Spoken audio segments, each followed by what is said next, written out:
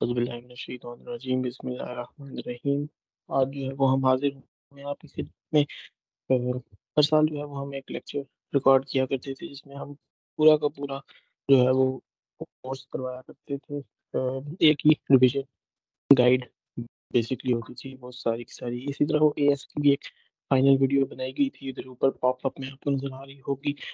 और इसी तरह जो है वो आपके पास अब A2 की वीडियो जो है वो हम शुरू कर रहे हैं। सो सबसे पहला टॉपिक जो है वो हम देखते हैं वो केमिकल एनर्जेटिक्स होगा। हम एक एक टॉपिक को बेसिकली रिवाइज करेंगे कि इसमें हमने क्या क्या पढ़ा था, कैसे पढ़ा था और हमने क्या क्या बातें इसमें की थी। तो हम स्टार्ट करते हैं केमिकल एनर्जेटिक्स से। सबसे पहले हमने बात की कि यार standard condition 298 kelvin temperature 25 degree Celsius यानी कि 100 किलो पास्कल प्रेशर और 1 मोल पर डीएम क्यूब सोल्यूशन अपना सॉल्यूशंस के लिए। ठीक है, उसके बाद हमने कहा कि एंथैल्पी चेंज ऑफ फॉर्मेशन क्या होती है। तो हमने कहा कि it is amount of energy or it is enthalpy change when one mole of a compound is formed from its respective elements under standard conditions and the reactants and products must be in their standard states. इसी तरह हमने कहा कि आप हमारे पास standard state, इसी तरह हमने standard enthalpy change of atomization को देखा। तो इसमें हमने ये कहा कि it is enthalpy change when one mole of a gaseous atom is formed from its elements under standard conditions। ठीक है, डिटेल इसकी तो हम देख चुके हैं ऑलरेडी पूरे कंप्लीट केमिकल एनर्जेटिक्स वाले टॉपिक में। तो डिटेल हम नहीं बात करेंगे ना इसकी। इसी तरह बॉन्ड एनर्जी जो है वो हमने कहा कि it is energy needed to break one mole of a particular bond in one mole of gaseous molecules. ठीक है, ये एग्जांपल दी। उसके बाद हमने बात की लैटिस एनर्जी की। तो हमने कहा कि लैटिस एनर्जी क्या है? It is energy enthalpy change when one mole of N ionic compound is form from its gaseous ions under standard conditions. Gaseous ions जब कंबाइन होंगे तो उससे जो आपके पास प्रोडक्ट बनेगा वो एक 1 मोल आयोनिक कंपाउंड होगा। ठीक है, और लैटिस एनर्जी के हमने कहा कि it is always exothermic. Why is it always exothermic? क्योंकि बॉन्ड फॉर्मेशन हो रही होती है and bond formation is exothermic. ठीक है, अब लैटिस एनर्जी इफेक्ट किस किस चीज से होती है? तो हम कहते हैं कि यार decrease in inter ionic distance और increase in charge on ions. Inter ionic distance increase होगा तो लैटिस एनर्जी मोर एक्सोथर्मिक होगी और चार्ज ऑन आयंस जो है वो इंक्रीज होगा। ठीक हो गया। उसके बाद जो है वो हमने ये एग्जांपल करवाई थी कि ये आपके पास टेबल है तो इसमें साइज किसका बड़ा है और आपके पास चार्ज किसका बड़ा है ज्यादा। ठीक है, अच्छा जी। उसके बाद आयनाइजेशन एनर्जी की बात की। तो हमने कहा कि ionization the first ionization energy of an element x is the amount of energy required to remove one mole of electron from gaseous atoms of x to one form 1 mole of gaseous X positive ions। ठीक है, and it is we say it is always endothermic। Ionization energy जब भी होगी आपके पास positive होगी। ठीक है, ionization energy का जो ऑपोजिट है वो इलेक्ट्रॉन एफिनिटी है। ठीक है, और ये जो हम कहते हैं कि it is enthalpy change when 1 mole of electron is added to 1 mole of gaseous ions with a single negative charge under standard conditions। और हम ये कहते हैं कि इलेक्ट्रॉन एफिनिटीज जितनी भी हैं, पहली इलेक्ट्रॉन एफिनिटी हमेशा नेगेटिव होगी, दूसरी इलेक्ट्रॉन एफिनिटी हमेशा पॉजिटिव होगी। ठीक है, अब दूसरी जो है वो पॉजिटिव क्यों होगी? क्योंकि पहले में तो आपने एक इलेक्ट्रॉन डाला, अब दूसरे के अंदर आपको ज्यादा एनर्जी रिक्वायर्ड है कि आप ज्यादा इनर शेल से इलेक्ट्रॉन जो है वो आप डालें। ठीक है, तो आपको ज्यादा एनर्जी चाहिए क्योंकि अब आप शेल्स के अंदर जा रहे हैं ना।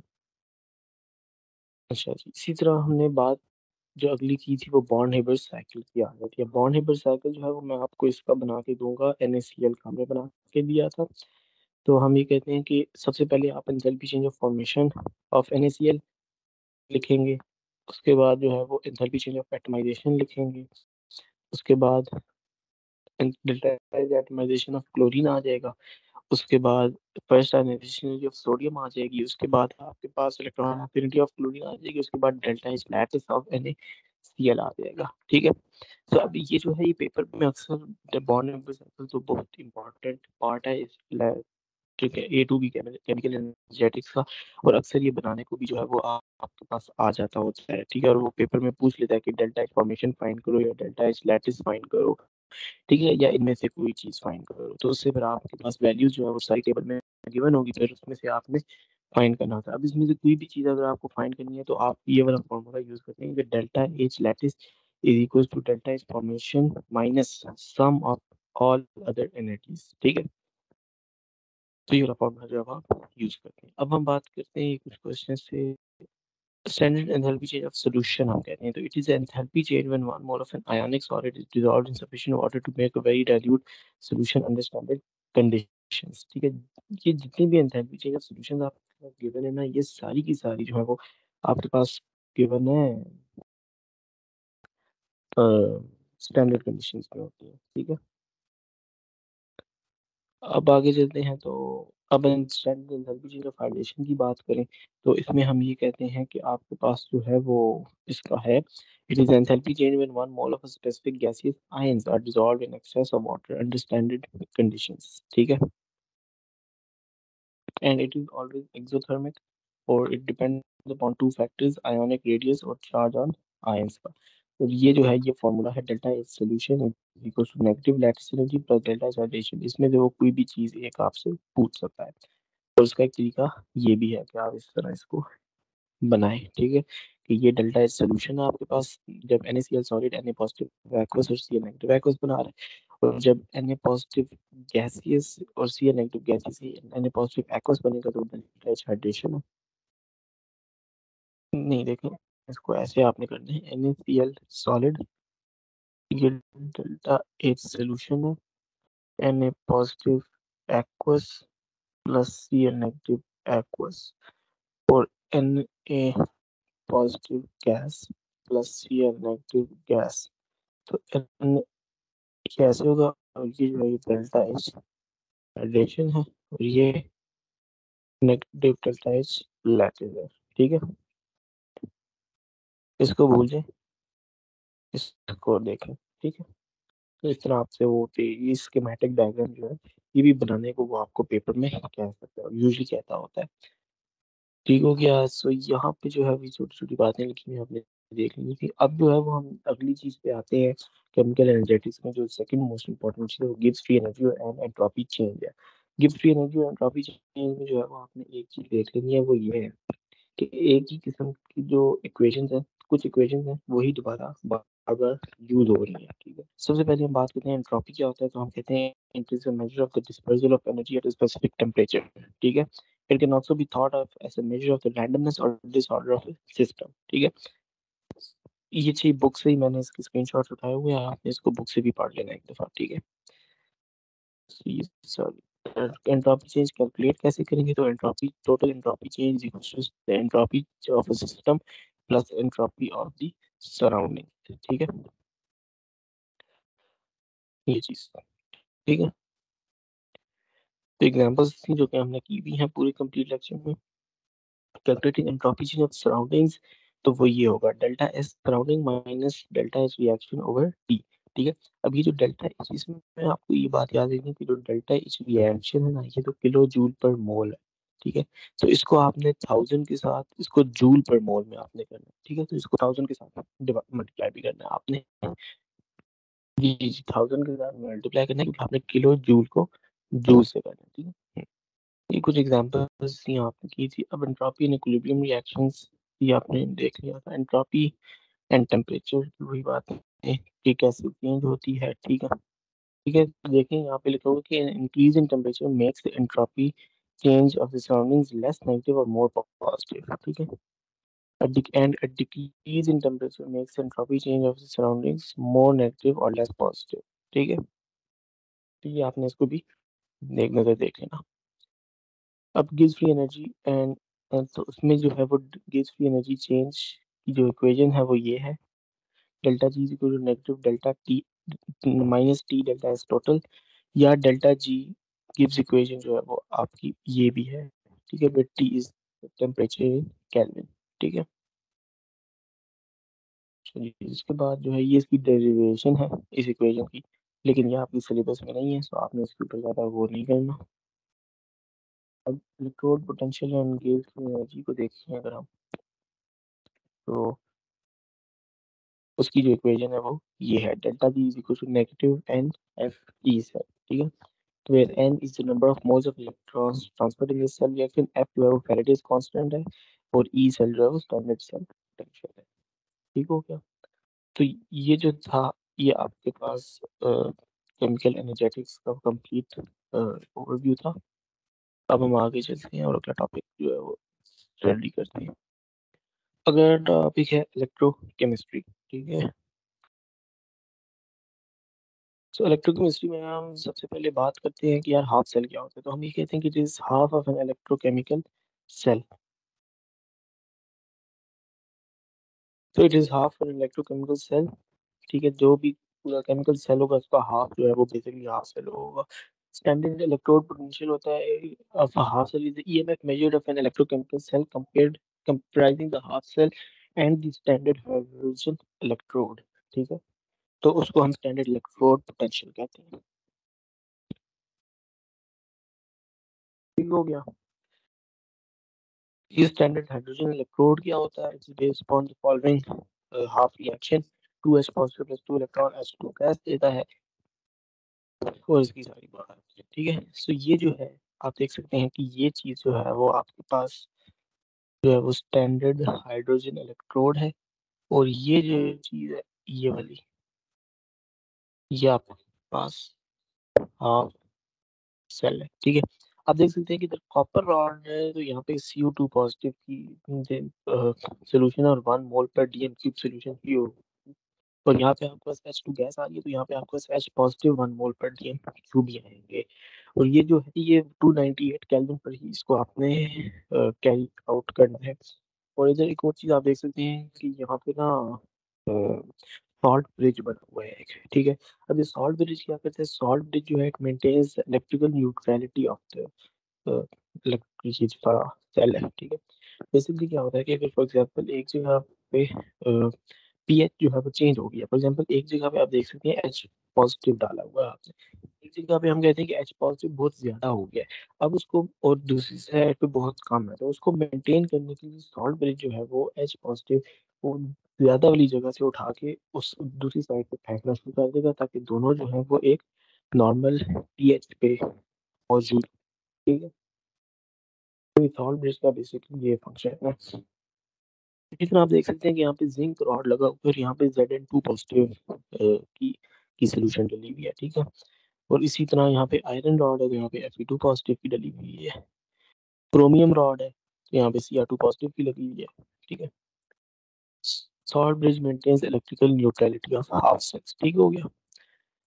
अब ई सेल की तरफ तो स्टैंडर्ड सेल पोटेंशियल, तो वो क्या है? Standard cell potential EMF of N electrochemical cell comprising of the standard half sales. ठीक हो गया। उसके बाद आते हैं जी use of E cell to check feasibility of reaction. ठीक है, अब आपके पास जो है वो फॉर एग्जांपल आप कहते हैं कि दो इक्वेशन है आपके पास। ठीक है, ए और बी। अब आप कहते हैं कि आपने दोनों की जो है वो डेटा बुकलेट से देखनी है कि कौन सी जो वैल्यू, कौन सी इक्वेशन है जो ऑक्सीडाइज कर रही है।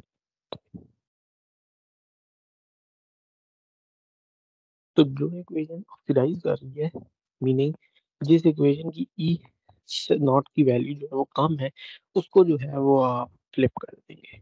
ठीक है जी, जिसकी जिसकी बेसिकली आपने जो इक्वेशन जो है वो ऑक्सीडेशन कर रही है उसको आप फ्लिप कर। अब फॉर एग्जांपल आप पेपर में बैठे हुए हैं, आपको नहीं समझ आ रहा कि कौन सी इक्वेशन जो है वो ऑक्सीडेशन कर रही है, तो आप जो है वो उस इक्वेशन को फ्लिप कर दें जो कि ई नॉट की वैल्यू कम है सबसे। ठीक है, दो इक्वेशन है उसमें से जिसकी कम है उसको फ्लिप कर दें और दोनों इक्वेशंस को ऐड कर दें और फिर उससे जो है वो आप ई नॉट सेल की ई नॉट ई सेल की वैल्यू जो है वो आप फाइंड कर लें और फिर आप आंसर लिख दें, आंसर करेक्ट हो जाएगा। इसकी जो है वो मैंने बहुत सी प्रैक्टिस जो है वो करवाई हुई है इसके इलेक्ट्रोकेमिस्ट्री वाले टॉपिकल में, तो आपने जरूर जाके उसको देख लेना अगर आपको अभी कोई प्रॉब्लम आ रहा है इसमें। ठीक हो गया। तो ये उसका एक स्कीमेटिक डायग्राम बना हुआ है। अगर ई सेल की वैल्यू जो है वो पॉजिटिव आती है तो रिएक्शन इज एनर्जेटिकली फिजिबल, अगर नेगेटिव आती है तो रिएक्शन इज नॉट फिजिबल।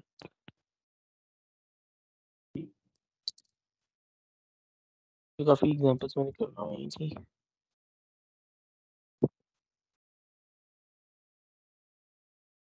अब आता है नेक्स्ट इक्वेशन। तो नेक्स्ट इक्वेशन की ये इक्वेशन है, ठीक है। E equals to E naught plus 0.059 over Z log of the species reduced species। इसका एक आसान फॉर्म जो है वो मैंने आपको लिखवाया था, वो ये था, ठीक है। फॉर एग्जांपल आपको पेपर में नहीं पता कि यार ऑक्सीडाइज स्पीशीज कौन सी है और रिड्यूस्ड स्पीशीज कौन सी है, तो आपने सिंपली ऊपर प्रोडक्ट लिख देना, ऊपर नीचे रिएक्टेंट लिख देना और उसके चार्जेस लिख देना, ठीक है। और जी जो है वो नंबर ऑफ इलेक्ट्रॉन्स है। फॉर एग्जांपल आपके पास इक्वेशन है ए जी पॉजिटिव प्लस इलेक्ट्रॉन ए जी, ठीक है। तो इलेक्ट्रॉन एक है तो जी की वैल्यू एक होगी, ठीक है। और प्रोडक्ट जो ए जी की कॉन्सेंट्रेशन है वो आप प्रोडक्ट पे लिख देना, और जो ए जी पॉजिटिव की रिएक्शन है वो आप रिएक्टेंट पे लिख देना, ठीक है। और ई नॉट आपके पास या तो आपको फाइंड करने को कहेगा या गिवन होगी, या वो कहेगा कि ई गिवन होगी या आपको ई फाइंड करने को कहेगा, ठीक है। वो क्वेश्चन पे डिपेंड करता है। एग्जांपल गिवन है आपको देख सकते हैं। अच्छा, अब आता है Faraday's constant and Avogadro's constant, ठीक है। तो फैराडेज एल जो है वो एवोगैड्रोस कांस्टेंट है, और एफ जो है वो फैराडेज कांस्टेंट है। फैराडेज कांस्टेंट क्या कहता है कि 1 mole of electrons is equals to 96,500 coulomb, और एवोगैड्रोस कांस्टेंट कहता है कि 1 मोल is equal to 6.02 into 10 raised to power 23 particles। L जो है वो 6.02 into 10 raised to power 3 particles over 1 mole। F जो है वो 96,500 coulomb over moles of electron. अब इसके क्वेश्चन जो है वो तो हमने प्रैक्टिस किए ही किए हैं बहुत सारे, लेकिन इसकी क्वेश्चंस की ना मैंने एक स्कीमेटिक डायग्राम है वो तो आप लोगों की आसानी के लिए मैंने जो है वो ये शो किया हुआ है, ये, ठीक है। कि इससे जो है वो आप बहुत सी क्वेश्चंस जो है वो सॉल्व बहुत आराम से कर सकते हैं, ठीक है। तो इस स्कीमेटिक डायग्राम को आप देख लें एक नजर, ठीक है। और बस इसको आप एक माइंड मैप सा है, आप क्या समझें, और इस माइंड मैप को नजर में रखते हुए आप बहुत आराम से क्वेश्चन जो है वो सॉल्व कर सकते हैं।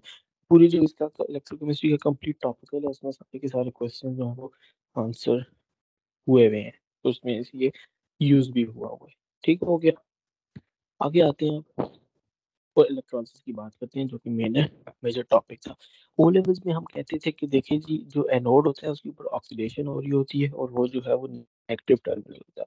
और ओ लेवल्स में हम कहते थे कि रिडक्शन, जो कैथोड होता है उसकी ऊपर रिडक्शन हो रही होती है और वो पॉजिटिव टर्मिनल होता है। अब लेकिन ए लेवल्स में जब आप बड़े हो गए हैं, हम ये कहते हैं कि कैथोड जो होता है वो नेगेटिव टर्मिनल होता है और एनोड जो होता है वो पॉजिटिव टर्मिनल होता है, ठीक है। हमने दोनों को और उसके चार्जेस को उससे उसको फ्लिप कर दिया क्या कि ऐसे नहीं होता, ठीक है।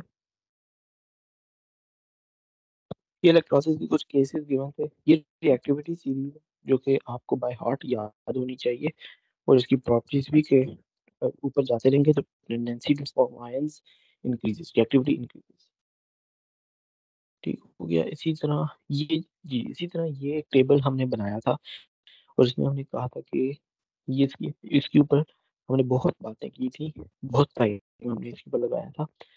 और लेकिन मैं सिर्फ इन समरी रिएक्शन है, मैं सिर्फ समरी की तरफ आता हूँ। हमने इस पूरे के पूरे टेबल से हमने जो बातें की थी, क्या कहते हैं, रिड्यूस की थी, वो ये थी, ठीक है। Group one, group to and aluminium never discharge in aqueous solutions। F negative, SO4 2 negative, NO3 negative never discharge in the aqueous solutions, ठीक है। इसी तरह इसकी जो है वो मैंने एक समरी फिर आपको लिखवाई थी। वो एक समरी ये थी, एक समरी ये थी, एक ये थी, लेकिन ये जो है ये सबसे बेस्ट समरी थी इसकी, ठीक है। कि डी पॉजिटिव आयंस की बात करें तो ग्रुप वन, ग्रुप टू और Al3 पॉजिटिव जब भी होंगे तो H2 प्रोड्यूस होगा। जिंक होगा तो कॉन्सेंट्रेटेड में जो है वो जिंक प्रोड्यूस होगा। डाइल्यूट जिंक होगा तो H2 प्रोड्यूस होगा। और कोई भी और पॉजिटिव आयन होगा, group one, group to, Al3 positive zinc के बजाय के अलावा कोई भी पॉजिटिव आयन होगा तो उसमें वो हमेशा का आयन बनेगा। इसी तरह नेगेटिव आयन की बात की कि F negative, SO4 2 negative, NO3 negative जब भी होगा तो O2 प्रोड्यूस होगा। Cl नेगेटिव, Br नेगेटिव इनमें से कोई भी होगा, डाइल्यूट होगा तो O2 होगा, कॉन्सेंट्रेटेड होगा तो Cl2 या Br2 होगा, और इनमें से कोई और होगा तो I2, for example I negative, तो वो I2 होगा, ठीक हो गया। तो ये जो था ये आपके पास था इलेक्ट्रोकेमिस्ट्री का टॉपिक पूरा। अब हम आगे चलते हैं और अगला टॉपिक जो है उसको स्टडी करते हैं, ये इक्विलिब्रिया। इक्विलिब्रिया में सबसे पहले हम आते हैं तो हम ये इक्वेशंस जो है वो मैं आपको जो है वो लिखवा देता हूँ, और मैं कहता हूँ कि पूरा का पूरा चैप्टर जो है वो इन्हीं इक्वेशंस के ऊपर जो है वो मबनी है, ठीक है। इसके अलावा इसके ऊपर एक और इक्वेशन जो है वो भी आनी चाहिए, जो कि हमने इस टेबल से डिड्यूस की थी, और ये थी कि P H plus P O H equals to 14, ठीक है। तो ये इक्वेशन भी थी। अब आगे चलते हैं और हमने देखे ये टाइप्स ऑफ क्वेश्चन हैं, बेसिक टाइप्स ऑफ क्वेश्चन जो हमने सारे के सारे प्रैक्टिस किए थे कंप्लीट इक्विलिब्रियम लेक्चर में, ठीक है। तो हम आगे चलते हैं। हमने बात की आयोनिक प्रोडक्ट ऑफ वाटर क्या होता है। हमने कहा कि देखो आपके पास H2O है, H पॉजिटिव है प्लस OH नेगेटिव है। आप इसकी केसी की एक्सप्रेशन लिखें ना जरा, H पॉजिटिव OH नेगेटिव, और आपको यहाँ पे H2O है। अब इसको मल्टीप्लाई करें जरा, के सी इंटू H2O, और आपका इधर बना H पॉजिटिव OH नेगेटिव। ये जो है ये आपके पास के डब्ल्यू बनता है, जो इक्वल टू H पॉजिटिव और 0.0 H नेगेटिव। और ये जो के डब्ल्यू है ये आपके पास आयोनिक प्रोडक्ट ऑफ वाटर है, और के डब्ल्यू की जो वैल्यू है वो 1 × 10⁻⁻14 है एट 25 डिग्री सेल्सियस, ठीक है। सो बेसिकली ये जो है ये आयोनिक प्रोडक्ट ऑफ वाटर है, और के डब्ल्यू की वैल्यू 1 × 10⁻⁻14 है हमेशा, लेकिन eight 25 degree Celsius temperature change करेंगे तो ये वैल्यू जो है वो भी चेंज होगी।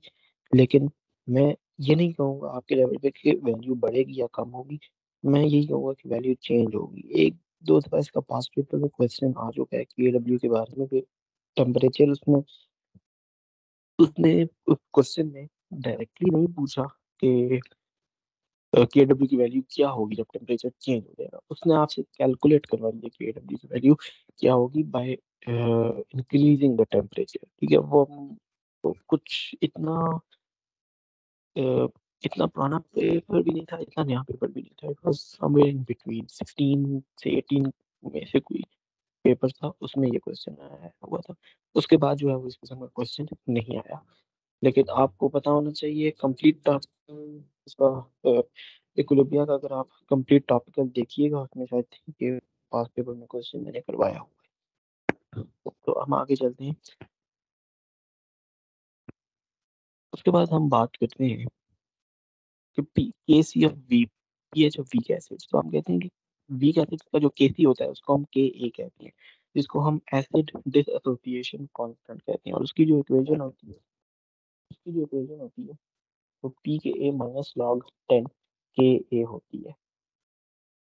अच्छा, इसमें जो है तो आपने इसको देखना है कि के ए की वैल्यू या तो उसने आपको दी हुई होगी और कहेगा पी के ए निकालें, या वो पी के ए दी हुई होगी और कहेगा के ए निकालें। तो इसमें से कुछ भी हो सकता है। फॉर एग्जाम्पल ये आपके पास क्वेश्चन है तो इसमें के ए की वैल्यू जो है वो गिवन, बाकी इसमें आपने पी एच मांगा, ठीक है। अच्छा, बफर सॉल्यूशन क्या है? ये solution resist changes in pH when small quantities of acids or alkalis are added। Two types of buffer solution होती है, एसिडिक और अल्कलाइन। बफर इक्वेशंस कैसे लिखते हैं वो जो है आपने इस तरह देखना है कि आपके पास एक एसिड है, उसका कॉन्जुगेट बेस आपने बनाया, उसका कॉन्जुगेट बेस आपने बनाया, उसका टेस्ट बनाया उसका। तो सबसे पहले ये इसका basic schematic diagram. H positive को रिएक्ट करवाओ कॉन्जुगेट बेस, फिर उससे एसिड बनाओ, फिर OH नेगेटिव को एसिड से रिएक्ट करवाओ सॉल्ट प्लस वाटर। तो ये दो इक्वेशन जब आपने बना ली तो आप कह सकते हो, आप ये कह सकते हो कि अ, आपका बफर सॉल्यूशन ऐसे वर्क करता है, ठीक है। टाइप्स ऑफ बफर क्वेश्चन भी हमने देखे थे।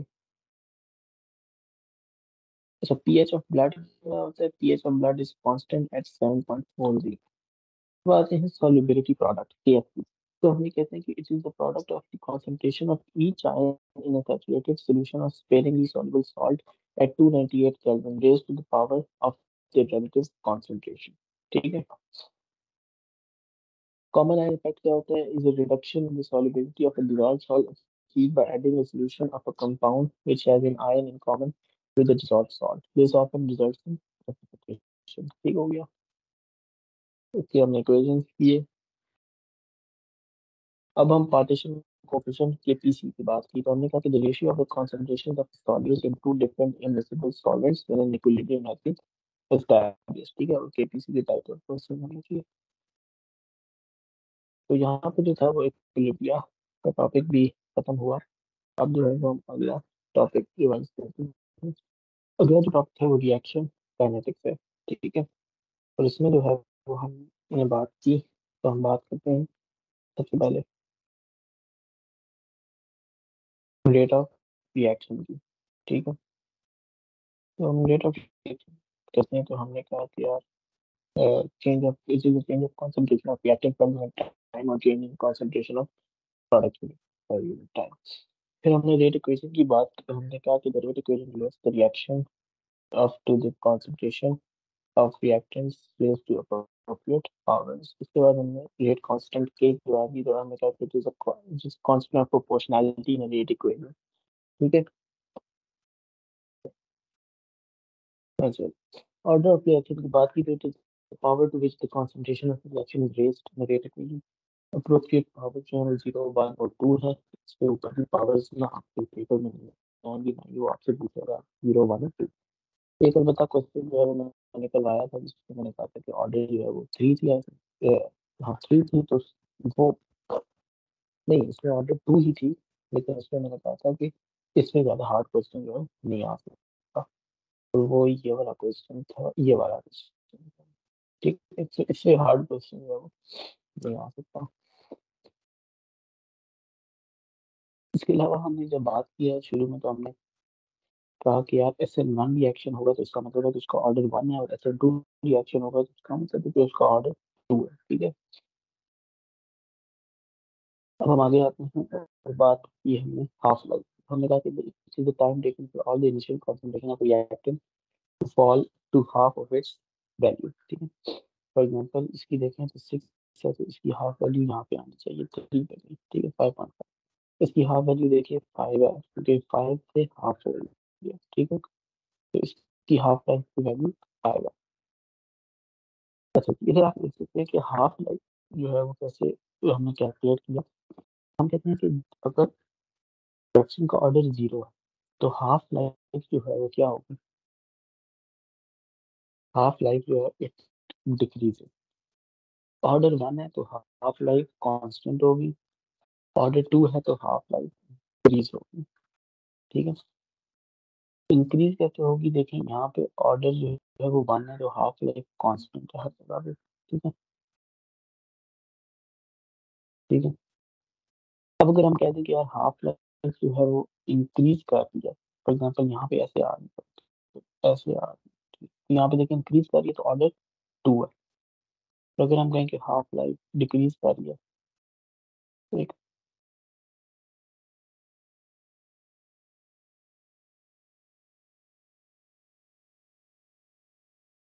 डिक्रीज कर रही है हाफ लाइफ तो ऑर्डर हम कहते हैं कि ऑर्डर 0 है.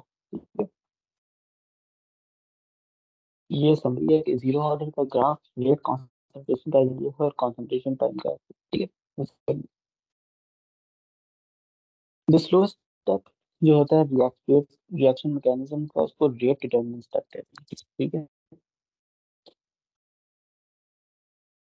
ये कुछ क्वेश्चन जो मैंने करवाया था जी. मैंने एक आपको एंड में ये बताई थी कि जब भी फर्स्ट ऑर्डर रिएक्शन होगा आपके पास तो जो है वो आपने क्या करना है के equal to 0.693 over T1 over 2 है. T1 ओवर 2 हाफ है. ठीक. लेकिन ये सिर्फ फर्स्ट ऑर्डर रिएक्शन के लिए और किसी के लिए. फर्स्ट ऑर्डर रिएक्शन में आपने तो के फाइंड करना है और अगर हाफ लाइफ के typical experimental techniques for studying rate of reaction from given information हमने बात की कि यार इसका जो है वो कैलोरीमीटर यूज कर सकते हो. याद रखें कि ये कैलोरीमीटर नहीं है ये कैलोरीमीटर है. ठीक है. इसी तरह आप जो है वो इसका change in concentration of reactant कर सकते हो, increase कर सकते हो, amount of precipitate form, volume of gas form. इसके अलावा टाइट्रामेट्रिक मेथड है, वो भी एक है जो मैंने पढ़ाया था, ठीक है। तो ये मेथड जो है वो यूज कर सकते हैं रेट ऑफ रिएक्शन पाने। यहाँ से तो अब रेट ऑफ रिएक्शन काइनेटिक्स भी यहाँ पे खत्म हुआ। और मुबारक हो, आपकी फिजिकल केमिस्ट्री यहाँ पे खत्म हुई। अब इनऑर्गेनिक शुरू करते हैं हम।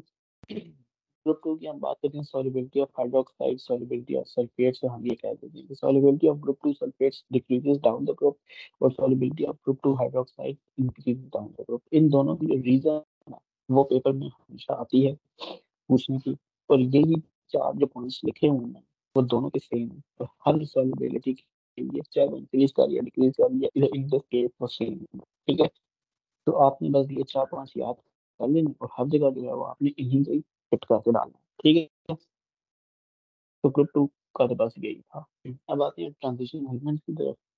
तो सबसे पहले हम कहते हैं कि ट्रांजिशन एलिमेंट्स मेटल्स जो हैं वो तो डी ब्लॉक एलिमेंट्स हैं पीरियोडिक टेबल के। और हम ये कहते हैं कि all D block elements are transition metal. नहीं, all all transition elements are d block elements, but all d block elements are not transition, ठीक है।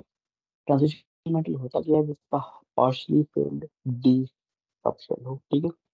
पार्शली फिल्ड डी सबशेल, ठीक है। इसके बाद हम बात करते हैं जनरल प्रॉपर्टीज की तरफ। They have high melting points, they have high density, they are hard and rigid, so are useful as construction materials, they are good conductors of heat and electricity। Variable oxidation states हैं, they form chemical to form colored compounds, ठीक है। Variable oxidation states क्यों है, क्योंकि उनकी 4s और 3d orbitals की जो एनर्जी लेवल्स हैं वो बहुत करीब करीब है। उसके बाद they are good transition elements and their compounds are good catalyst, ठीक है। कैटलिस्ट कहते हैं transition elements act catalyst through heterogeneous catalysis, but transition ions act as catalyst through homogeneous catalyst, ठीक है। They form colour, they form complexes with ligands, ठीक। Variable oxidation states की बात है, ये इसके कलर्स हैं। Mn2 पॉजिटिव का ऑक्सीडेशन नंबर क्लास 2 है, पेल पिंक है। MnO2 का +4 और डार्क ब्राउन है। MnO42 नेगेटिव का पॉजिटिव है, पर्पल है, ठीक है। Complex is a molecule or ion formed by a central metal atom. The ions surround by one or more ligands. Ligands are attached by dative bonding. So ligand जो है, it is species that contains a lone pair of electrons that form the dative bond to central metal atom या ion to form complex ion, ठीक है। तो इसका जो है वो आपने देखा है।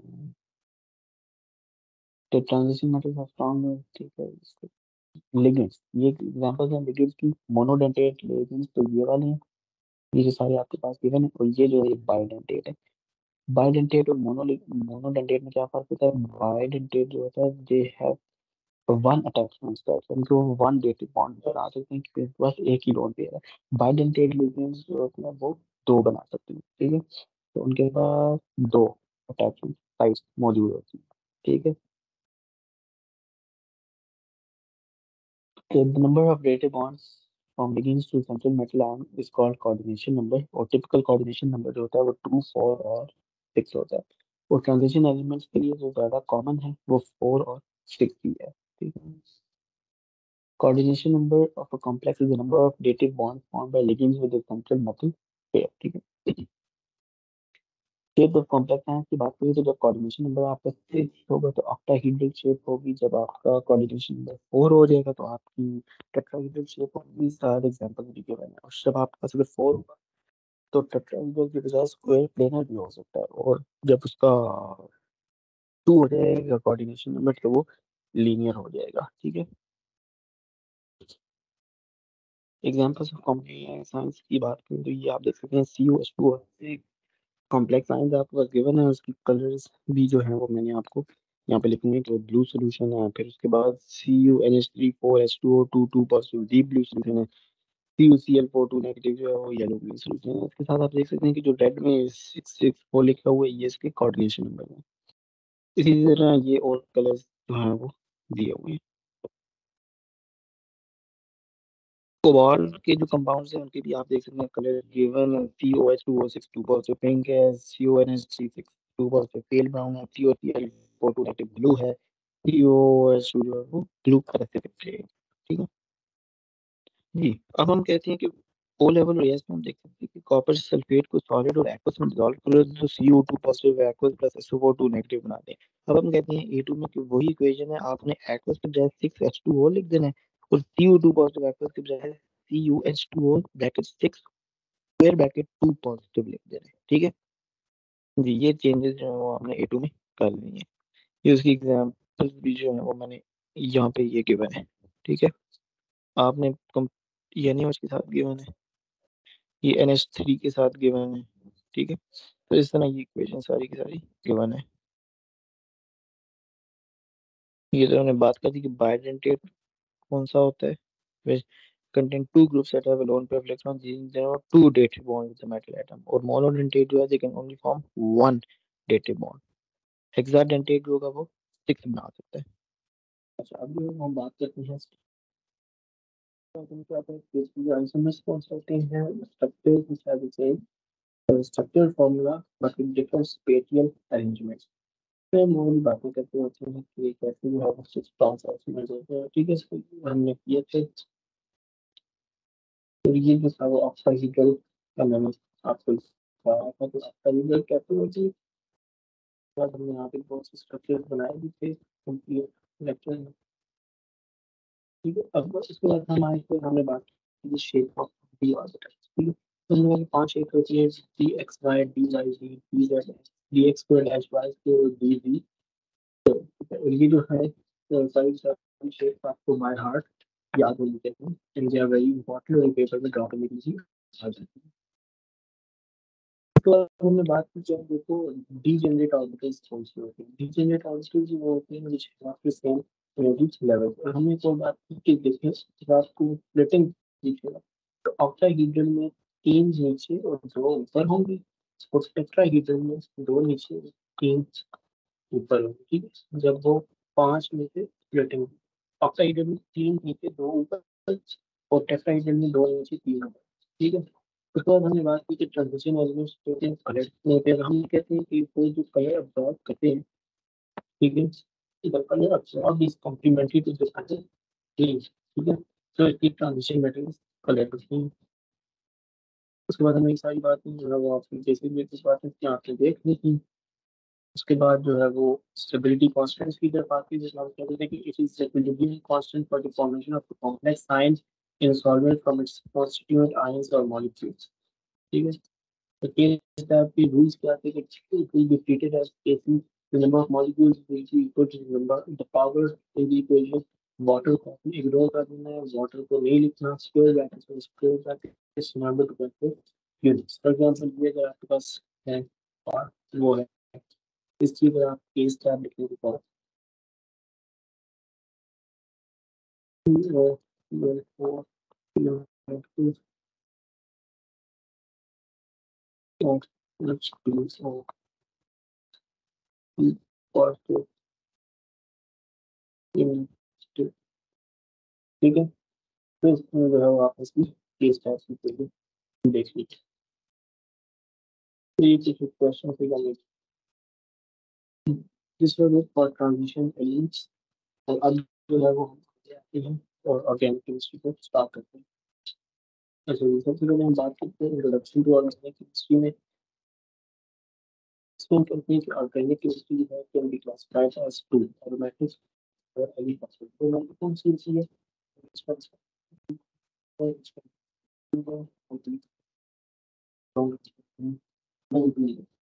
ठीक है अब एडॉप्शन जो है तो हमें बिल्डिंग मेंशन करना है में मल्टीपल स्टॉक पॉइंट्स इम्प्लीमेंटेशन में एक्सप्रेशन कैसे जो कम्युनिकेट के बीच में बोल फिट से वो फ्री कम्युनिकेशन तो ये जो ट्रांसफॉर्म इट्स ऑन ब्रेक्स तो बेंजीन जो है इलेक्ट्रोफाइल जो है इसको अटैक करते हैं। यही रीजन है कि इलेक्ट्रोफाइल को अटैक करते हैं कि इलेक्ट्रॉन तो बहुत स्ट्रक्चर बेंजीन की बात की तो हमने काफी चीज carbon letter form to silver और कार्बन के लिए से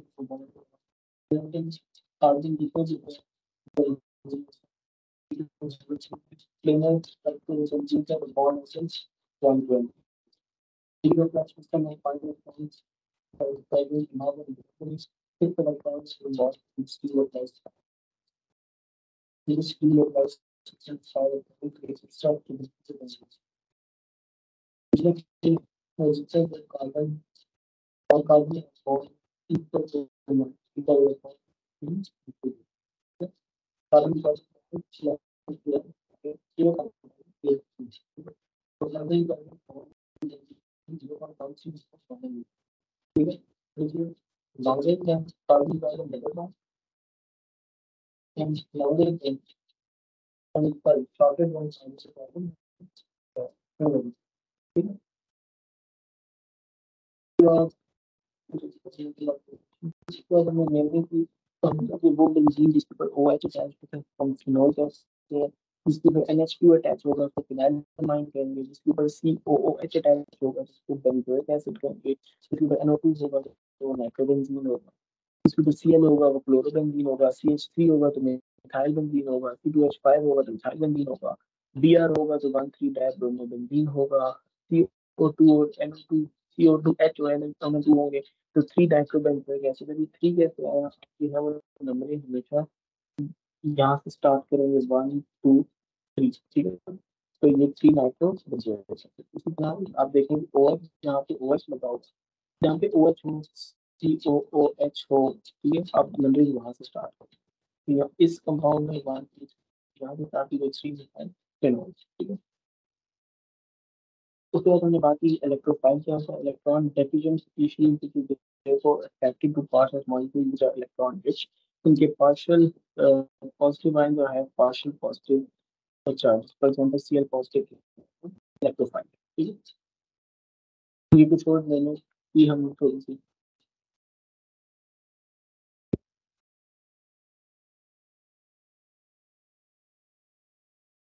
हम आगे चलते हैं और मैं आपको जो है वो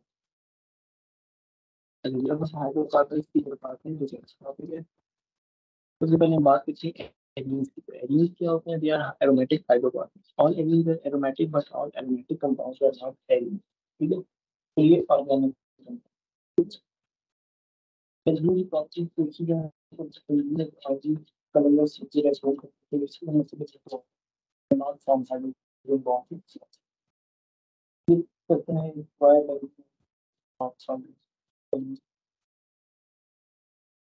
उसके बाद जो है हम इलेक्ट्रोफिलिक रिएक्शन अब हम बेंजीन की रिएक्शन की तरफ आते हैं अब बेसिकली जो है वो ये है कि रिएक्शन में आने से पहले हम एक और चीज आपको दिखाएंगे वो x groups the orienting effect of groups in aromatic substitution reaction आप देखते हैं कि जो जो एक्स होगा वही डिटरमिन करेगा कि वाई कहाँ पे आके जाए ठीक है अब एक्स फॉर एग्जांपल एनएच जबकि वो फोर के एक्स यूज कर रहा है तो एकदम वाई ग्रुप 2 और 4 तो इसमें तो ये कंपाउंड है तो एक्सक्लूड स्प्लिट है कि अंदर वाई ग्रुप की 3 पोजीशन ये कंपाउंड तो इस तरह जो है वो हमें इसको देखना होगा ठीक है तो जो है वो हम रिएक्शन की तरफ चलते हैं और टाइम लगाना हो सबसे पहले एग्रीज की रिएक्शन में सबसे पहला रिएक्शन है electrophilic substitution reaction in benzene ठीक है तो इसमें जो है वो बेंजीन सीएल2 के साथ रिएक्ट कर रहा है क्लोरोबेंजीन ना आपके पास अगर आप चेक किया जाएगी तो इसका मैकेनिज्म देखें तो सीएल2 एक एनसीएल3 आपस में रिएक्ट करेंगे फोर नेगेटिव के साथ ये पॉजिटिव इलेक्ट्रोफाइल ठीक है इस तरह आप बाद में देखें आप पास हो गया हो इंटरमीडिएट क्या होगा बेंजीन की कोई इलेक्ट्रोफाइल आपको अटैच हुआ अब जो है बेंजीन सीएल थर्ड नेगेटिव जो है उसको रिमूव कर जाता है और उसके साथ एक्स रिमूव होता है पीएल होता है पीएल एकदम लग गया एक पॉजिटिव रिमूव उसके बाद में पीएल फोर नेगेटिव जो है अच्छा पीएल अच्छी एकदम से तो फिर ये यूज किया हुआ है दोबारा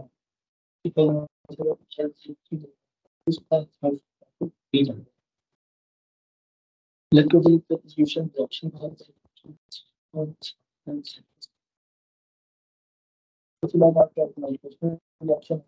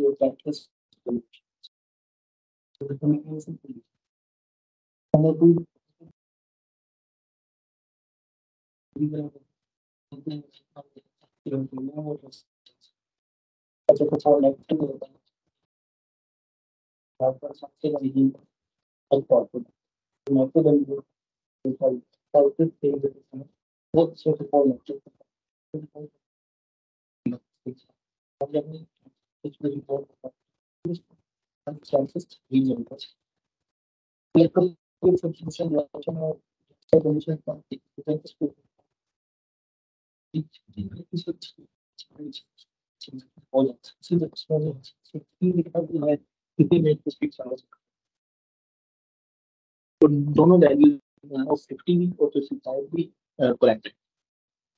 तो H2 4 जो है वो परफेक्ट कैटलिस्ट।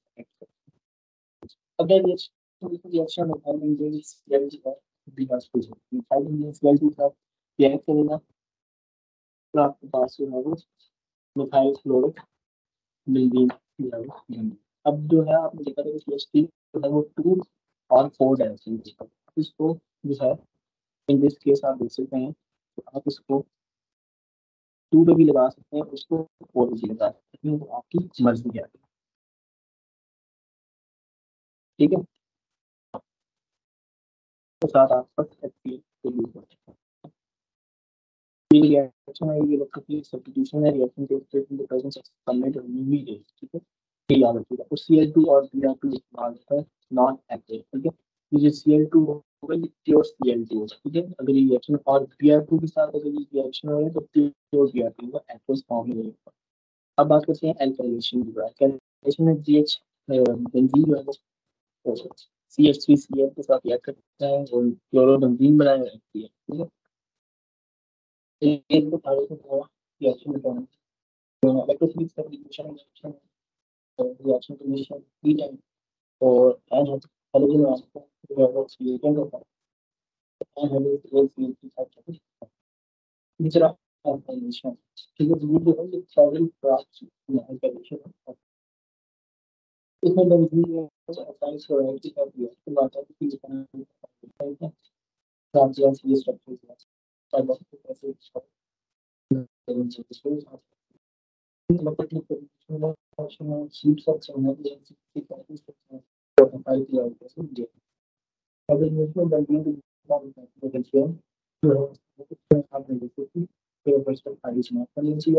निकल जो है वो के तौर पे इस्तेमाल टेम्परेचर जो होता है रखा जाता है अराउंड 200 डिग्री सेल्सियस और प्रेशर जो है वो 38 बार।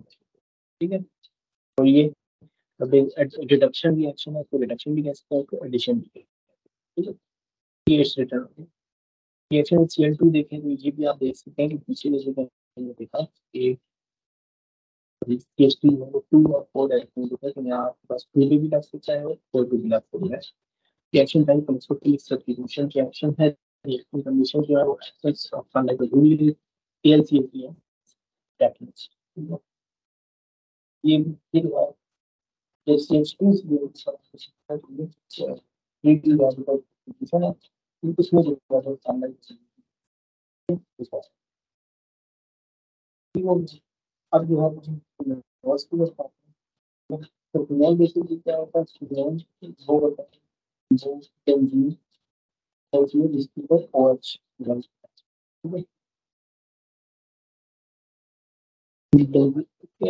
फिनॉल की रिएक्शन का नाम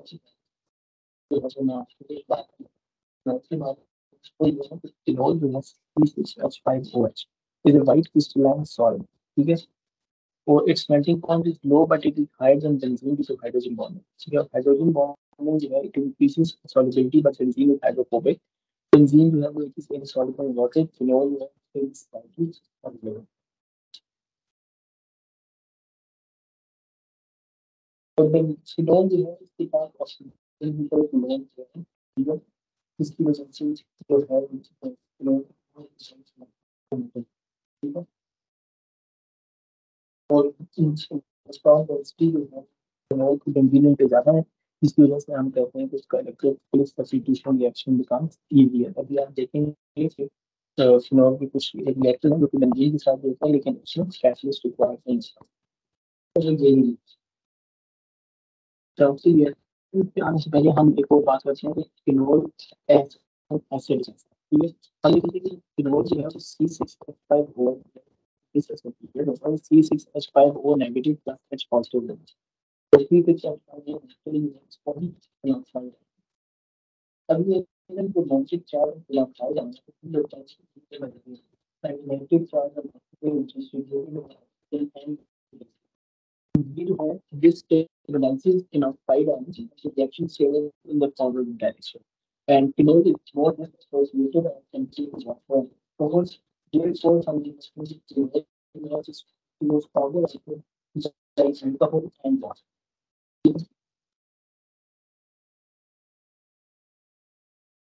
Let's push on to the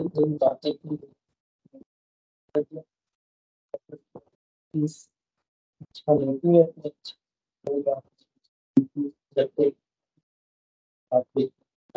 हम वापस फिनोल्स की तरफ आते हैं। तो सबसे पहले फिनोल्स अब ये चीज हम थ्री रिएक्शन और चल सकते हैं तीन और टू और फोर आप ये देख सकते हैं कि 1 2 3 4 5 6 इधर से काउंट करेंगे 1 2 3 4 5 6, ठीक है। अब ये आप पूछते हैं कि डी आर तीनों की बात कितने अटैच कर रहे हैं, क्योंकि Gr2 है ये एक्सेस है, ठीक है। तो Gr2 एक्सेस होगा तो तीनों पोजीशन पे आपके अटैच होगा। इलेक्ट्रोफिलिक सब्स्टिट्यूशन रिएक्शन और रिएक्शन कंडीशन एक ये इलेक्ट्रॉन स्पेक्ट्रम नो प्रैक्टिस, ठीक है। Aqueous bromine solution is delocalized and white precipitate 246 black green of phenol, ठीक है। फिर उसके बाद नाइट्रेशन रिएक्शन, और इसमें नाइट्रेशन रिएक्शन क्या होता है, आपके पास जो है एच बता दिया कि आपने अब जबकि आपको पता है कि फोर जो है टू और फोर डायरेक्टरी होता है, NO2 जो है टू भी अटैच करके मैंने आपको दिखाई है, फोर भी अटैच कर, ठीक है। इसमें जो है ये भी रिएक्शन की टाइप जो है इलेक्ट्रोफिलिक सब्स्टिट्यूशन है, रूम टेम्परेचर की रिएक्शन हो जाता है। जैसे कि हमने पीछे भी जब बात की कि फिनोल जो है उसका OH इलेक्ट्रॉन डोनेटिंग है, तो ज़्यादा ईजीएस्ट जो है वो जो है प्रोफाइल आके ऊपर अटैक करते हैं, तो एटलीस्ट कोई खास कंडीशन की जरूरत नहीं है। वो यही मैंने एग्जाम्पल जल्द किया है कि इसमें आप देख सकते हैं कि रूम टेम्परेचर पर रिएक्शन हो रहा है। हालांकि नाइट्रेशन इन बेंजीन जो है it requires 50 to 55 degree Celsius of temperature and H2O before catalyst, whereas phenol does not, ठीक है। A mixture of two nitrophenol and four nitrophenol is formed when concentrated HNO3 is used. 246 dibromophenol is formed. The action of sodium with ethanol because of C2H5OH plus Na C2H5O and A plus half H2 बनाते हैं, ठीक है।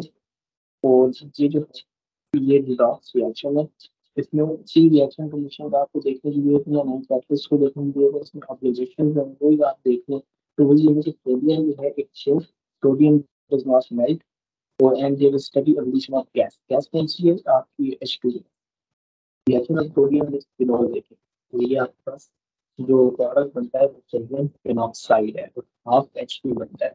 इसकी भी reaction condition और practice देखने की आपको जरूरत नहीं है।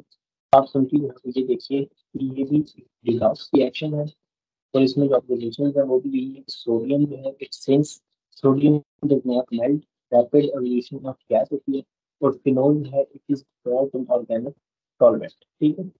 सो आपने जो इस तरह से देखना है reaction of phenol with NaOH देखिए, तो इसमें C6H5 वो नेगेटिव Na पॉजिटिव जो है वो आपके पास मिलता है। ये जो टाइप ऑफ रिएक्शन की बात करें तो ये एक एसिड बेस रिएक्शन, ठीक है। और इसकी जो ऑब्जर्वेशन एक ही है वो फिनोल विड्रॉल रिएक्शन कंडीशन तो कैटलिस्ट को ना चाहिए। तो ये जो चीज़ है आपके पास फिनोल्स का यहाँ तो सेकंड ही बात, जब अगली बात हुई आती है कार्बोक्सिलिक एसिड की, डेरिवेटिव्स। बेसिकली कार्बोक्सिलिक एसिड्स तो नहीं है, अब जो है हम इसको कार्बोक्सिलिक एसिड लिखेंगे, हम इसको साइड क्लोराइड लिखेंगे। ठीक है, तो कार्बोक्सिलिक एसिड की पहली बात करें कर दूं कि आपके पास कार्बोक्सिलिक एसिड का जनरल स्ट्रक्चर है CH3COOH। आपको लिख के बता देता हूँ, ये जो आपका जनरल स्ट्रक्चर था, अब ये हो अब आप हो ये कि जो OH it is replaced by CH। ठीक है, छोटी नहीं चीज आपके पास वन के साथ CH2COOH। ठीक है, तो ये जो है इसको आप एसआई बोला सकते हैं। ठीक है, अच्छा इसकी आगे रिएक्शन की तरफ आने से पहले मैं आपको कुछ चंद बातें जो है बताना चाहता हूँ। तो वो ये है कि एसाइल क्लोराइड जो है they react with क्यों? because it has a high delta positive charge of carbon atom. ठीक है, it is attached to electronegative chlorine and oxygen CCO bond is equal to 0. अच्छा, अलग reaction of acyl chloride with alcohol. ठीक है, इसमें क्या होता है, ये बेसिकली रिएक्शन टाइप्स जो है वो एडिशन एलिमिनेशन रिएक्शन, इसमें जो है वो एस्टर प्रोड्यूस होता है। ठीक है, और साथ बाय प्रोडक्ट जो है वो HCl है, और ये रिएक्शन जो है वो रूम टेम्परेचर पे हो जाता है। कैपिस्टोर ऑब्जर्वेशन स्टेज सिमिलरली हम जो है वो रिएक्शन करवाते हैं, वो है कि हम फोर टाइप ऑफ एस्टर बना रहे थे। उसके लिए सबसे पहले आपको ये देखना है कि फिनोल और NaOH को जब आपने बनाया तो ये फिनोक्साइड आयन है आपके पास। ठीक है, तो ये इसका हमेशा कि ये जो रिएक्शन है ये पढ़ने वाले ये एलिमिनेशन है। ये जो फिनोक्साइड आयन आपके पास बना है, इसको आपने एसाइल क्लोराइड के साथ रिएक्ट करवाया और आपने एस्टर बना दिया। ठीक है, तो आप देखते हो कि पहला एस्टर जो आपके पास बना वो फिनाइल बेंजोएट है और दूसरा बना वो फिनाइल इथाइनोएट है। तो ये दो एस्टर जो है वो आपके पास इस किस्म के भी प्रोड्यूस हो। अगला जो है वो रिएक्शन ऑफ एसाइल क्लोराइड, इसमें जो है वो आपने एसाइल क्लोराइड और NH3 जो रिएक्ट कराया है इथेनामाइड बना है। तो ये जो है ये एडिशन एलिमिनेशन रिएक्शन है, और ये रिएक्शन जो है रूम टेम्परेचर से हो जाता है। उसके बाद रिएक्शन ऑफ एसाइल क्लोराइड जो अमाइंस का, तो उसका जब आपने अमाइंस करते हैं पास एन मिथाइल इथेनामाइड बना, एन मिथाइल इथेनामाइड हम नाइन इथेनामाइड बना। और इसका जो टाइप ऑफ रिएक्शन है वो एडिशन एलिमिनेशन रिएक्शन है, ये रिएक्शन भी रूम टेम्परेचर पे। ठीक है, कैटलिस्ट फॉर ऑब्जर्वेशन। उसके बाद हम बात की हमें हाइड्रोलिसिस। हाइड्रोलिसिस बेसिकली होता है जी breaking of bond by reacting with water. ठीक है, और हाइड्रोलिसिस को हम कहते हैं acid chloride reaction with water corresponding carboxylic acid and white fumes of HCl bond। ठीक है, और इसकी जो हमने देखी तो इसकी एग्जांपल जो है वो मैंने आपको दिखा दी कि वो ये है। ठीक है, वाटर आपका HCl, तो उससे जो है कार्बोक्सिलिक एसिड बना और साथ HCl बाय प्रोडक्ट। ठीक हो गया। यहाँ अगली चीज जो है वो आती है वो नाइट्रोजन कंपाउंड है। कार्बोक्सिलिक एसिड खत्म हुआ है।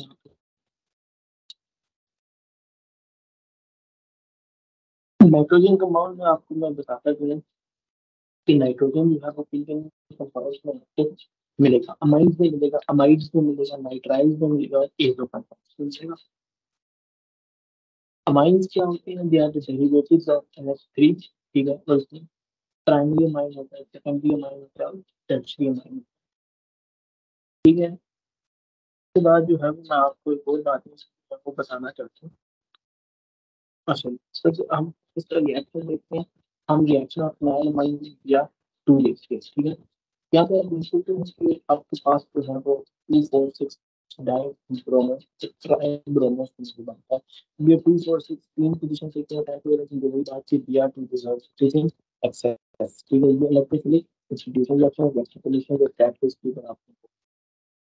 अब हम reaction phenyl amine with nitrous acid, nitrous acid जो नाइट्रिक एसिड मुझे आपको नाइट्रस एसिड होता है HNO2 है, जो नाइट्रिक एसिड HNO3 है।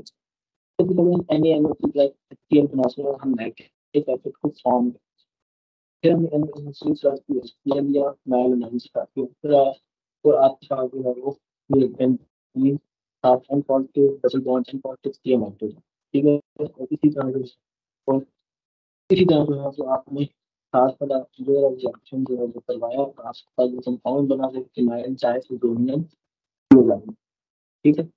अब ये जो फिनाइल डाइसोनियम क्लोराइड है इसको आपने बाई बाई रिएक्ट करवाया, एक जगह फिनोल के साथ करवाया, एक जगह फिनाइल अमाइन के साथ प्लस एनी ऑयल को। जब हमने फिनाइल अमाइन के साथ इसको रिएक्ट करवाया तो हमारे पास, जब फिनोल के साथ कराया तो हमारे साथ ये कंपाउंड, और जब फिनाइल अमाइन के साथ कराया तो हमारे साथ ये कंपाउंड, ये जो दोनों कंपाउंड हैं, एक ये एक ये दोनों कंपाउंड जो है वो डाई, ठीक है। डाई क्या होता है, जो कलर डाई देखते हैं ये वो, ठीक है। तो आपके पास जो है वो डाई बनता है। तो इस टाइप ऑफ रिएक्शन को क्या कहते हैं, जो आपने फिनाइल डाइसोनियम क्लोराइड को फिनोल फिनाइल अमाइन के साथ कैसे डाई बनाया इसको टपने के लिए, ठीक है। तो ये जो आपने पहले बनाया, आपने ये चीज बनाई, तो फिनाइल डाइसोनियम क्लोराइड में ये चीज बनाई, इसको हम रिएक्शन, ठीक है। ठीक हो गया। तो ये जो थी वो आपकी बात की नाइट्रोजन कंपाउंड की। अब हम बात करते हैं पॉलीमराइजेशन। पॉलीमराइजेशन बेटा ये होती है कि देखिए पॉलीमर जो होता है तो large molecule chain build from monomer units, ठीक है। Polymers are macromolecules. Monomer is a small molecule used to build a polymer molecule. तो पोलीमराइजेशन दो किस्म की होती है, एडिशन और कंडेंसेशन, ठीक है। अब जो है वो हम एटीन और कंडेंसेशन तो देखेंगे। सबसे पहले हम बात करते हैं पॉलीइथीन। पॉलीइथीन क्या होती है, जो प्लास्टिक बैग प्लास्टिक बनने के जो कि जो है बैग यूज में इस्लामाबाद हो गए थे, आप लोग फिर भी यूज करते हैं, लेकिन बैग लोग जो यूज करते हैं तो पॉलीथीन जैसा आपने इथीन दिया, आपने तो ये इसका पॉलीथीन स्ट्रक्चर, ठीक है।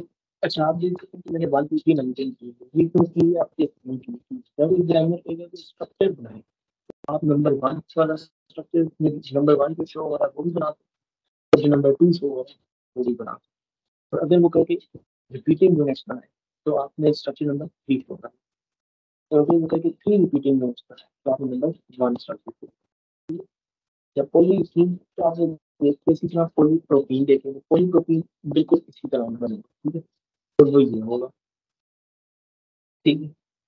इसमें 1 2 3 नंबर वही कहा था कि स्ट्रक्चर कहेगा तो नंबर 1 या नंबर 2 कोई भी चला दो, 3 रिपीटिंग यूनिट्स कहेगा तो नंबर 1 वाला बना दो, और रिपीटिंग यूनिट कहेगा तो नंबर 3, ठीक है। अब उसमें कहीं आगे चलेंगे ये बात है, ठीक है। और अब हम कंडेंसेशन पॉलीमराइजेशन पर आते हैं। कंडेंसेशन पॉलीमराइजेशन क्या होती है, basically it involves a lot of small molecules, usually it's usually water or HCl in the reaction between monomer molecules, ठीक है। और दो पर्सन कुछ होते हैं मोनोमर molecule, ठीक है। इसमें हम सबसे पहले देखते हैं टेरिडीन। टेरिडीन हम कहते हैं कि दो मोनोमर्स हैं, आपको बेंजीन बात को dicarboxylic acid and ethane bond की डायो, ठीक है। और यदि हम इसको इस तरह से ठीक है, बेंजीन बात को डाइकार्बोक्सिलिक है, इथेन बांड की डायो ये हमने ओलेस में यहाँ पे टके थे। अब ए टू और ए एस निकलने लगे। ए टू में हम आके कहते हैं कि हमने इन बच्चों को खोलना, आपने नाम से देख कर बेंजीन 1 4 डाला, तो इसका मतलब इस डब्बे में बेंजीन है और इस डब्बे में इथेन, ठीक है। तो ये चीज हमने इसको खोल के यहाँ पे बेंजीन आ गया और यहाँ पे इथेन आ गया, ठीक है। अब जो है वो हमने क्या किया कि इसका रिएक्शन करवाने से ये हम देखा तो पूरा का पूरा एक 1 रिपीटिंग जो है होगा, ठीक है। इसी तरह हमने इसकी शो करना है, स्ट्रक्चर शो करना है, तो ये हमने स्ट्रक्चर शो कर दिया और उसके 3 रिपीटेड यूनिट्स शो कर दिया। हमने कहा था कि ये एस्टर लिंकेज है, इसमें जो इसमें ये लिंकेज कहाँ पे ये ये है, ठीक है। ये भी है, ये इसके एस्टर लिंकेज है, ठीक हो गया। एल्टेरिन जो है कॉल्ड पॉलिएस्टर। इसी तरह हम जो है वो लाइजॉन को देखते हैं।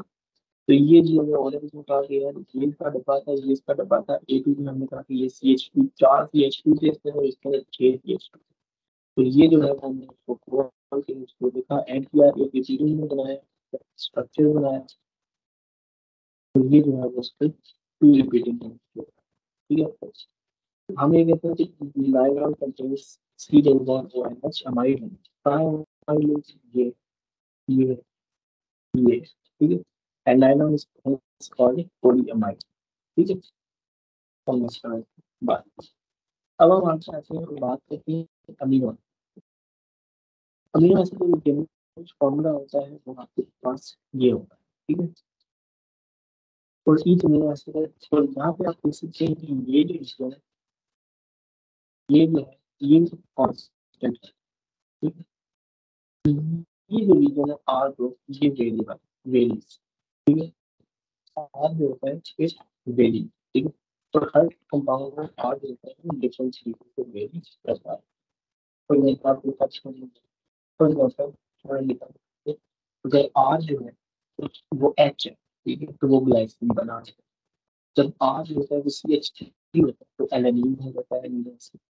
ठीक है, तो इस तरह जो है वो डिफरेंट चीजें देखी। ठीक है, अच्छा, तो जब दो अमीनो एसिड आपस में कंबाइन करें तो वो जो है वो डाइपेप्टाइड बनाते हैं। उसकी एग्जाम्पल जो हम कंप्लीट इसमें करवा। ठीक है, अब आगे आते हैं थोड़ा बात करते हैं रिएक्टर। तो रिएक्टर क्या होता है, बेटा it is species having positive and negative charges. वो चाहे जो भी पॉजिटिव और नेगेटिव चार्जेस है ओवरऑल चार्ज जो होगा जीरो होगा। ठीक है, अब अमीनो एसिड जो है they are amphoteric in nature, इसी वजह से they can resist changing in pH when small amounts of acid और हाइड्रोजन आर एडेड।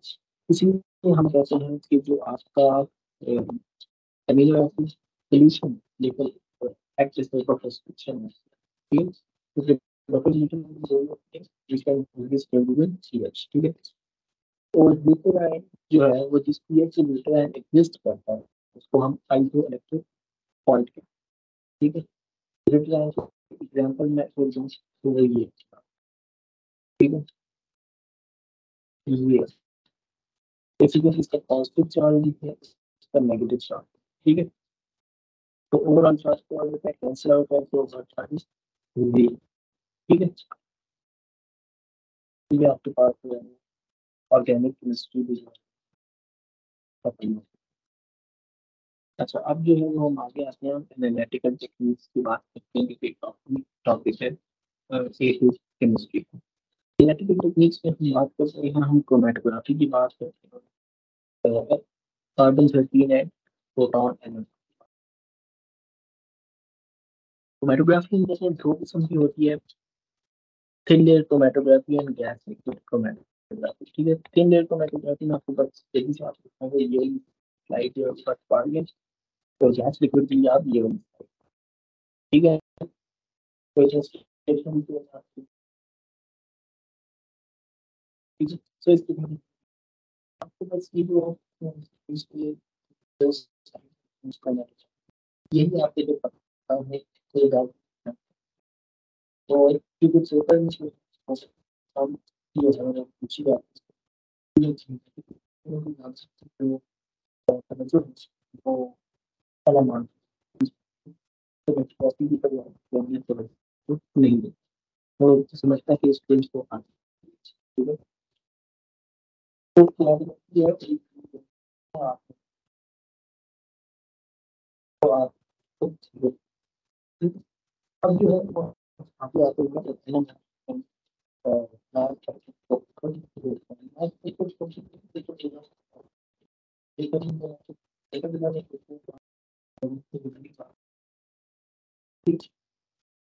आपकी जो भी कुछ सोचा है वो शक्ति तो आपने कुछ और होनी चाहिए। ठीक है, लेकिन से लगा बहुत सोच के लेकिन तो सोच के नाम का सोच के साथ में व्यक्ति की संख्या भी है, मुझे कॉन्टेक्ट भी है, तो ये तो तो सबसे पहले हम जैसे हमने कंप्लीट इसमें चिकन बेसिकली ये है कि आपके पास जो एनएमआर तो हाइड्रोजन एनएमआर होता है और कार्बन 13 एनएमआर होता है। तो आपके पास जो आप गिवन होते हैं तो आपने बताना होता है कि जो ये कंपाउंड है वो कौन सा कंपाउंड है। ठीक है, फॉर एग्जांपल आपके पास ग्राफ में उसकी जो है वो ग्राफ पे पीक केमिकल शिफ्ट वैल्यू देखनी होगी। तो आपने यानी तक बताना होगा कितनी कार्बन एटम्स कितनी हैं, जो भी उसने सवाल पूछा होगा वो सारा का सारा उस ग्राफ से जो है वो आपने फाइंड करना होता है। और केमिकल शिफ्ट की जो वैल्यूज है तो आपको याद तो करने की जरूरत बिल्कुल भी नहीं है, जो आपके पेपर में गिवन होगी। पहले आज से पहले जो था डेटा बुकलेट जो है वो पेपर में दी जा रही थी। अब जो है कंटेंट सेंट्री आपके डेटा बुकलेट पेपर में नहीं दी जा। तो जो भी आपकी रेलिवेंट इंफॉर्मेशन होगी आपकी वो सारी की सारी जो है वो आपको पेपर में देना।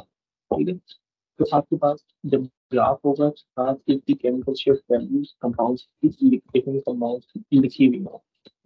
तो आपने इन केमिकल शिफ्ट वैल्यूज को देखना है और आपने जो है वो इंट्रोड्यूस करना है कि फॉर एग्जाम्पल कंपाउंड के एटम्स कितने हैं, ठीक है, और इसके जो है वो कितने हैं, और न्यू कंपाउंड कौन सा है, स्ट्रक्चर बनाने के लिए क्या है, ठीक है।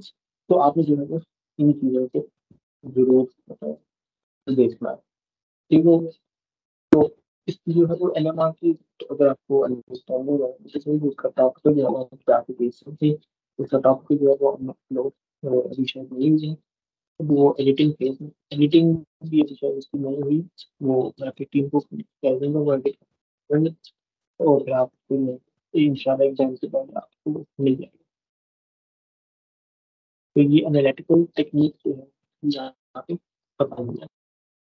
अच्छा ये जो है ये आपकी ना ए लेवल की एप्लीकेशन बुकलेट है, ठीक है, इसको जो है वो आपने जरूर एक नज़र देखना है। उसमें काफ़ी इंटरेस्टिंग चीज़ें, फॉर एग्जाम्पल ये एप्लीकेशन ऑफ एनालिटिकल केमिस्ट्री है। तो ये देखते हैं कि आप NMR page NMR spectroscopy page 20 पे तो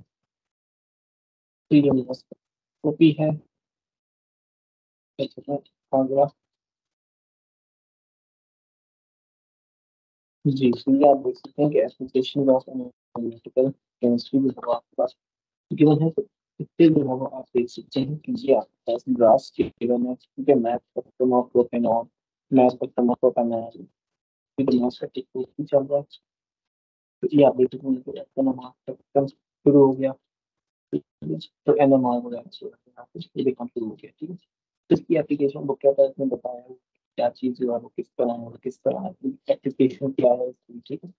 तो ये सारी की सारी चीजें मैंने इसी तरह जो है वो आप देख सकते हैं कि ये एक लर्नर्स गाइड अवेलेबल है। तो उसके लिए ये केमिस्ट्री की भी है तो केमिस्ट्री की भी। इसमें बेसिकली उसमें हाउ टू देख सकते हैं how to use style, how be tested about examination about the paper, examination advice given है, व्हाट इज टेस्टेड, ठीक है, तो फिर what you need to know. Her topic की चीजें जो है वो बताई गई है क्या आपको चीजें टॉपिक में पता होनी चाहिए, ठीक है। तो मैं जो है वो तो ये देख सकते हैं आप इससे।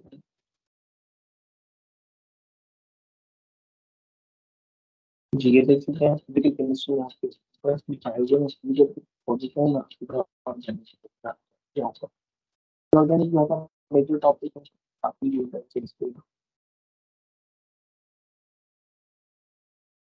तो ये देखें आपके पास यहाँ पे हाइड्रोकार्बन में एरीज लिखा हुआ है।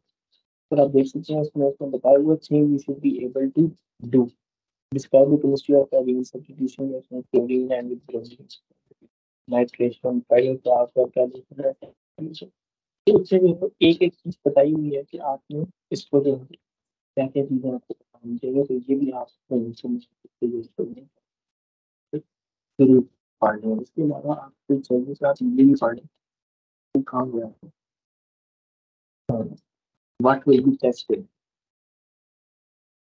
ठीक है, कि हर टॉप चैप्टर में जो है किस तरह आपको क्या क्या चीजें टेस्ट की जाएगी, ठीक है, ये एग्जामिनेशन प्रोवाइड, ठीक है। ये आपने जो है वो भी जरूर पर डे में। इसके अलावा ये आपके पास जो है वो कंप्लीट सिलेबस मौजूद है A11 केमिस्ट्री का। उसमें भी आप देख सकते हैं कि एंड में काफ़ी इंपॉर्टेंट चीज़ें रखी हुई हैं, जैसे कि additional information, technical requirements, summary of key quantities, similar and expected consumption of data. ठीक है? सो ये डेटा सेक्शन है, लेकिन ये डेटा सेक्शन आपको अलग डेटा बुक नहीं दी जाएगी, तो इसमें रेलिवेंट जो है वो आपके पास मौजूद होगी। तो ये आपने सिलेबस की अगर मैं आप सबको रिकमेंड करता हूँ कि आप पेज पर जरूर पढ़ लें। ठीक है। अच्छा जी, इसके अलावा जो है वो मैंने एक अपनी पर्सनल मेरी लिखी हुई ग्लास में है, जिसमें सारी की सारी इंपॉर्टेंट डेफिनेशन जो है वो मैंने नोट की हुई है। तो ये सारी चीज़ें जो मैं बता रहा हूँ ये आपके साथ नीचे लिंक की नीचे केवल होगा, जिससे जो है वो आपको देख के जो है सो आप उसको खोल के आप एक्सेस कर सकते हैं। ठीक हो गया। जी, सो जो यहाँ पे है ये आपका क्या बोलते हैं A11 केमिस्ट्री और डिवीजन वाली वीडियो की यहाँ पे खत्म होती है। और अगली वीडियो में आपसे मुलाकात होगी, तब तक अपना और अपनी वीडियो में आपके लोगों का बहुत सारा ख्याल रखिएगा। और अगर आप चैनल पर नए हैं तो प्लीज़ हमारे चैनल को सब्सक्राइब करें, वीडियो को लाइक करें, कमेंट करें, शेयर करें और हमारे इंस्टाग्राम, फेसबुक और टिकटॉक पे हमें फॉलो करें। अगली वीडियो में आपसे मुलाकात होगी, तब तक अपना और अपने के लोगों का बहुत सारा ख्याल रखिएगा। थैंक यू एंड अल्लाह हाफ़िज़।